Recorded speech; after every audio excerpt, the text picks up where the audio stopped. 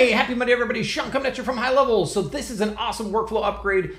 This impacts both Dropdown, Numeric, and Date fields. So the idea here is you can now use the custom value picker for these types of fields. So basically what was happening before is, so if you take a look at my screen, for example, this is a dropdown, right? And normally with the tags dropdown, you want to see a list of all your tags, but maybe you actually want to have a custom value here. And before you couldn't do both. So what they did is they added this little 3 dots here, and now you can actually get to, when you click this, you're like, no, I don't want the drop down of the tags. I want to use custom values. So then you choose the custom value input, and now you can actually put in custom values right into this field. And they've done this across all the different field types. This is awesome. For those of you who are looking to use custom values in these field types, you can now do that. And of course, you can switch back to standard, just like you'd expect.